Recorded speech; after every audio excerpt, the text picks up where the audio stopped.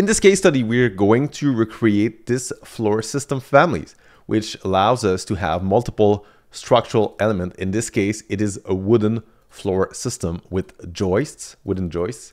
You can see we can drag the blue grips and the dimensions automatically adjust and creates as many joist elements as you need based on the dimensions. Let's go to the File tab and create a new family. Although this is structural framing, we'll start with the generic model family template.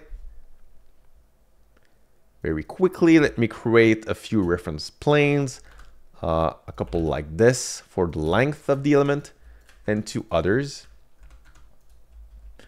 Currently, the origin is set at the center. I will unpin this and set the is reference to the right side and make the right side as the origin. It will make it a bit simpler later on. Right now we're using the imperial units. Let me quickly switch this to use metric instead. I'm going over here and selecting millimeters, clicking OK. All good. I will click on EQ for this to make sure this reference plane is always at the center. This should be the left side reference plane. And I will create a new length parameter. I will click here to create a new label, and I will use shared parameters because I want this to be included in schedule. I already have a shared parameter file, and me select a length for this, and this will be instance-based parameter. Now let me create another dimensions over here. I will click on EQ once again, then another dimension, assign a label. This will be a shared parameter. I select thickness. This is instance-based, and typically I'll set it to 38 millimeters. Sounds about right. So I have the thickness, I have the length. Let's go to the front elevation. Let me place a new reference plane on top, create a dimension, click on this icon, create a new shared parameter, and this is structural depth.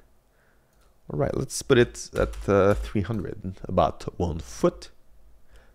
Let's check this box that says shared family. This is going to be useful later on. Now I'm ready to create the geometry. I will go to the Create tab, select the Extrusion tool, draw my extrusion just like this, click on the lock icons, and I want to have a material parameter. So this is going, I can leave it type-based and simply call it material. Okay, sounds about right for now. Let's go to the front elevation and drag the grips to make sure it matches the structural depth. I will also drag the grips to the reference planes and click on the lock. Everything seems to be set. I can very quickly test the dimensions to make sure everything is fine. If I just change this, this, and this value, is everything following? It seems to be the case indeed. It just seems that structural depth, I don't see the text default, so I will just modify the parameter and make sure it is instance-based. Good for now. So this family is ready. Let me save it. Okay. A final thing that I forgot to do is to switch the family category. I go to the Create tab, click on the yellow folder, and switch from generic model instead using structural framing. Okay, all good. I can save again. Let me create a new family. Once again, this is going to be a generic model family, and this is going to be for the entire floor system. Generic model. So the first thing I'll do is to set the bones and the muscle. First, I'll do the perimeter of the floor system like this. I can create the EQ dimensions. And once again, you saw that this is using the metric units. And I want imperial, so I'm switching to millimeters instead. I will draw dimensions like this on the 2 directions. This is going to be the depth. And this is going to be the length. They should be instance parameter. Did I put it for the depth? I don't remember. Let's go to the family type menu. No, I will switch, click on the pencil icon and switch to instance. All good. And then I want to add a thickness parameter just right here. It will make it easier to place some of the reference planes. Okay, I can select all of these parameters, click here to create a new parameter, and this is called thickness. It can be instance as well. And let me change the dimension to have 38 millimeters. Let's go to the front elevation and set the structural depth value. Select this dimension, click here, and call it structural depth. This is an instance-based parameter, and I can set it at 300 millimeters. And then finally, okay, I'll wait a little bit until I've started creating the geometry. You know, I like to set the bones and the muscles first, but let's bring in the geometry now. So I'm loading this piece of wood into the new family that is still named family 4 at the moment. So let me click once, and I need to assign the length parameter, because if you try to do something like this, where you look on this side and look on this side, and you change the length, like right now it's working, but it's possible that you have some mistakes. A much better way of doing it is setting this value right here, assigning a value for the length. So I will assign a value for the length. I will assign the value for the structural depth and one for the thickness. And then I can align and lock this element just like this.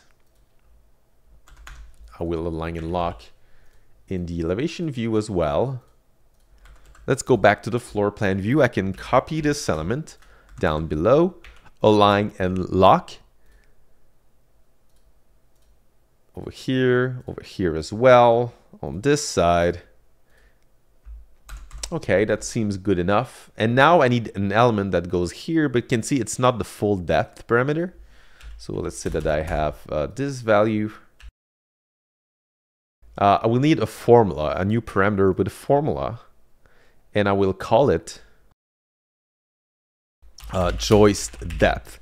This is an instance-based parameter, and the formula is going to be depth minus 2 multiplied by thickness. So I get the correct value. And now if I copy and paste this element, rotate it, I can press spacebar to rotate, and switch the length from this value to use joist depth instead. The other parameters are fine. I can align and lock over here, and align and lock just like this. Copy and paste the element over there. As you see, I like to paste the elements further away from where I want them to be, just to make sure that I can properly align and lock. So this seems to be about right. And I can check to make sure all the dimensions are associated. So I have my base structure for the perimeter. Let's try to change a few dimensions to make sure everything properly works. If I move to 4000, this is fine. If I adjust the thickness, it also works. The structural depth, let's change it a little bit. Also working. So everything seems fine for now. I like it. Let's go back to the floor plan view, and now I need to create the joists following a certain span. And the span is going to be calculated from the middle of this element. So let me add another reference plane. I will add this EQ dimension, create another reference plane over here and another one right there. And I can add dimensions like this. First from center, another one right here. I can select both these dimensions at once, click here, and this is going to be called joist span. Is it a type? Is it an instance? I'm not sure. Let's leave it a type for now. Okay. And this should be, typically I would say 16 inches. Is this pretty much a standard? That's 406 millimeters. Let's just round to 400. All good. So I can copy and paste this element. The dimensions are good. First, I will align. Do I have a reference plane? Where is it? Okay, there's my reference planes. I align over here. Then I can align on this one, align and lock. And I'm ready to create an array. I use the AR shortcut or click here. Make sure to move to the second element, not the last. So again, I don't place it immediately at where I want it to be. I just place it a bit further away. So I can align and lock to the center and align and lock over here as well. Select one of the elements. This should appear. This is the amount of element. I can switch it, but I want to create a formula. So I select it on label. I click on add parameter. This is called number of array. This should be an instance type of parameter. And now I just need to figure out the formula. And the formula for this, first we should put a round down because we don't want one element to go further beyond the length of this family. So it's going to be a round down. And the formula should be the length minus 2 times the thickness. Let me put more parentheses, another one over here and over here. And this should be divided by the joist span. Let's try it this way. Does it work? It says that there are 9 elements. I can click on apply to test it out. Seems pretty good, right? If I change the length a little bit, again, you can see it works. All right, so the family is almost ready. Something else that I want to do is to place reference line. I will place one over here, one over here. Oh, let's move it.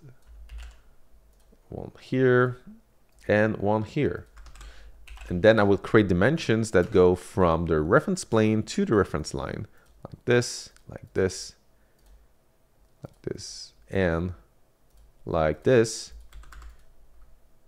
So these two should be the length, and these two should be the depth. And I will save this family. Okay, my family is ready. I can select it and play with the dimensions. You can see I move the length like this. I can change the depth. I can adjust the structural depth. I can change the thickness of the elements. And right now, if I can also tab select each individual element, I cannot change the instance parameters directly because they are controlled by the main family, but I can go to edit type. And let's say that I want a wood material, for example, for all of this. I can select the pine. And let's see what happens. You can see the color change. Something else that I really like is the fact that these are shared families. I can create a schedule. So let's say that I go to the View tab. I go to Schedule. And these are structural framing elements. And since I've used shared parameters, you can see there are 2 lengths. I'm not sure which one is the correct one, so I will place both. I will add structural depth, and I will add the depth shouldn't be in there, or the thickness, in fact. So I can see all the elements right here. So if, let's say that I play with this, you can see that the dimension change. So I know the second length is not correct, so I can simply remove it. So as you can see, the dimensions of the element is automatically updated. And if I change the structural depth over here, this is going to be reflected there. So this family strategy for structure is very interesting if you want to have precise scheduling and you don't want to individually place each element. And although here we have a very simple floor system, it can be used for roofs where you can integrate structural families with a slope, for example. You could use more complex wood rafter families. You can even include columns and much more. So that's it for this case study. Thank you so much and see you later. If you've enjoyed this video, check out the Heroic Families course for Revit.